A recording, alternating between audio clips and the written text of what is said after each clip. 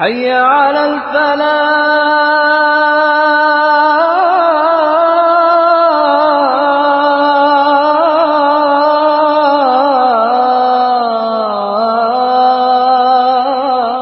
ஆனால் இந்த மூன்று கேள்விகளும் எமக்கு தெரியும். இந்த கேள்வி எமக்கு கேட்கப்பட்டே தீரும். இந்த கேள்வியின் பதில் எம்முடைய நாவிலிருந்து வர முடியாது. எம்முடைய செயல்கள் தான் இதற்குரிய பதிலை கபரில் சொல்ல முடியும். அந்த செயலோடு தான் நாம் வாழ்கிறோமா?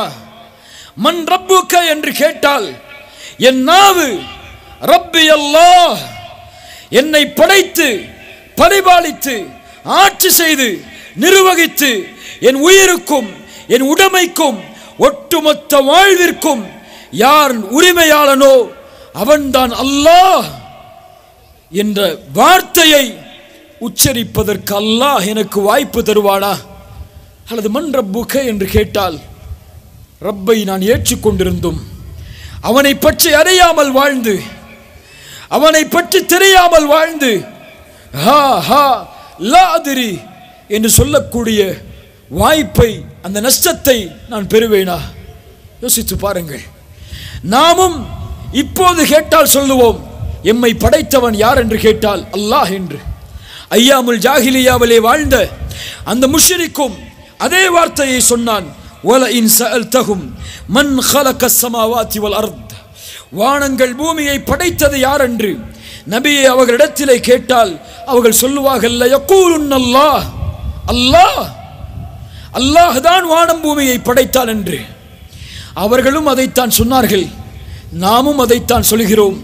அவர்களுக்கும் நமக்கும் வரக்கூடிய வித்தியாசம் அல்லாஹுவை அறிந்து கொண்ட முறையில், அல்லாஹுவை பற்றி தெரிந்து கொண்டிருக்கக்கூடிய கல்வியில், அல்லாஹுவை நாம் புரிந்து கொண்டிருக்கக்கூடிய விதத்தில், ருபூபிய்யாவில், உலூஹிய்யாவில், அஸ்மா வ சிஃபாத்தில் அல்லாஹுவை நாம் எப்படி அறிந்தோமோ இதில்தான் நாமும் முஷ்ரிக்குகளும் வேறுபடுவோம். இதில்தான் கபரின் கேள்விக்கு பதில் உண்டு. ரப்பி அல்லாஹ் என்று சொல்லுவதற்கும் ஹா ஹா லா அதிரி என்று சொல்லுவதற்கும் இருக்கக்கூடிய வேறுபாடு அல்லாஹுவை அறிந்திருக்கக்கூடிய இல்மில் ஃபஅலம் அன்னஹு லா இலாஹ இல்லாஹு, நபியை அறிந்து கொள்ளுங்கள், உங்களுடைய இறைவனை அவனை தவிர வணங்க தகுதியானவன் யாரும் இல்லை. அல்லாஹுவை அறிந்திருக்கிறோமா? யார் அந்த அல்லாஹ்? அவன் யார்? யாரை படைத்தான் அவன்? எதை படைத்தான் அவன்? எப்படி படைத்தான் அவன்? எந்த அமைப்பில் படைத்தான் அவன் என்று சிந்தித்தோமா? எது அவனுடைய கடமை? எது எம்முடைய கடமை?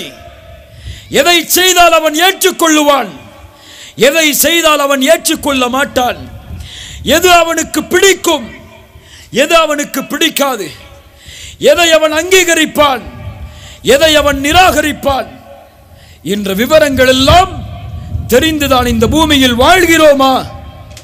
எம்மிலே பலருக்கு யாரை சுப்ஹான ரப்பியல் அலா, சுப்ஹான ரப்பியல் அதீம் என்று புகழ்கிறோமோ அந்த அல்லாஹ் எங்கே இருக்கிறான் என்று கேட்டால் கூட முஷ்ரிக்குகள் சொல்லக்கூடிய பதிலை, காஃபிர்கள் சொல்லக்கூடிய பதிலை அப்படியே சொல்லக்கூடிய மக்களாகத்தான் எம்மிலே பலர் வாழ்கிறோம்.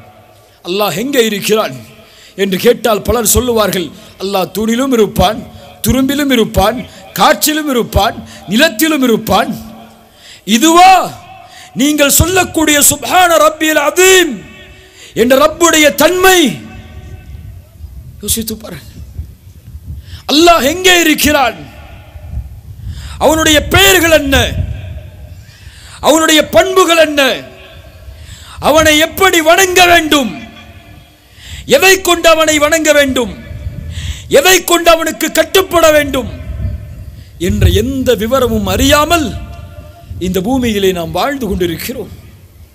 ஒரு அறிஞர் சொல்லுவார், அல்லாஹுவை ஒரு மனிதன் எவ்வளவு தூரம் அறிகிறானோ அவ்வளவு தூரம் அல்லாஹுவை பயப்படுவான். சுப்ஹானல்லாஹ். ஒரு மனிதன் அல்லாஹுவை எவ்வளவு தூரம் அறிகிறானோ அவ்வளவு தூரம் அல்லாஹுவை பயப்படுவான். இன்னஹுல் பஸீர், அவன் பார்ப்பவன். இன்னஹு ஸமீஅ், அவன் கேட்பவன். அவனை போன்று யாரும் பார்க்க முடியாது, அவனை போன்று யாரும் கேட்க முடியாது. இந்த தன்மையை உள்ளத்திலே பதிந்தவன் அவனுக்கு முன்னால் ஒருபோதும் பாவம் செய்யும் போது வெட்கப்படாமல் இருப்பதில்லை. ஆனால் நாம் பாவம் செய்கிறோம், குற்றம் செய்கிறோம். தனிமை என்று வந்தால் ஒரு மனிதன் அருவருப்பாக வெளிப்படையாக கருதக்கூடிய பாவங்களை யாரும் பார்க்கவில்லை என்ற நிலை வந்தால் சர்வ சாதாரணமாக செய்கிறோம். பெற்றோர் இருந்தால் பாவம் செய்வதில்லை, சகோதரர்கள் இருந்தால் பாவம் செய்வதில்லை, ஆசிரியர்கள் இருந்தால் பாவம் செய்யவில்லை, நண்பர்கள் இருந்தால் பாவம் செய்வதில்லை. ஆனால் இவர்களெல்லாம் எம்மை விட்டு ஒதுங்கிவிட்டால், தனிமையின் அறை என்று வந்தால் அல்லாஹ் எம்மை பார்க்கிறான் என்பதை அறிந்தும் அவனுக்கு முன்னால் பாவம் செய்கிறோம் என்றால் அல்லாஹுவை நாம் அறியவில்லை என்றுதான் அர்த்தம். இமாம் ஷாஃபிஈ ரஹிமஹுல்லாஹ் அவர்கள் சொல்லுவார்கள், லா தந்துர் இலா சிஹரில் ஹதீஆ, பாவத்துடைய சிறுமையை பார்க்காதே, பாவம் எவ்வளவு சிறியது என்பதை பார்க்காதே, ஆனால் அதை யாருக்கு முன்னால் செய்கிறாய் என்று பார். அவன் மகத்தானவன், அவனுக்கு முன்னால் அதை செய்கிறாய் என்பதை மட்டும் மறந்து விடாதே. ஒரு அறிஞர் சொல்லுவார், அல்லாஹ் நீங்கள் பாவம் செய்யும் போது உங்களை பார்க்கவில்லை என்று நீங்கள் கருதினால் அல்லாஹுவை நீங்கள் மறுக்கக்கூடிய முஷ்ரிக்காக மாறிவிடுவீர்கள். அல்லாஹ் உங்களை நீங்கள் பாவம் செய்யும் போது பார்க்கிறான் என்பதை அறிந்தும் நீங்கள் பாவம் செய்தால் அல்லாஹுவை உங்களை பார்ப்பவர்களிலேயே கடைசி தரமுடையவர்களாக மாற்றி விடாதீர்கள். அல்லாஹு அக்பர். கண்ணியத்துக்குரியவர்களே, ஒரு முஃமினுடைய வாழ்க்கை இது, அல்லாஹுவை அறிந்தவனுடைய வாழ்க்கை இது, அல்லாஹ்வுடைய பெயர்களை பண்புகளை உள்ளத்திலே சுமப்பவனுடைய வாழ்க்கை இது.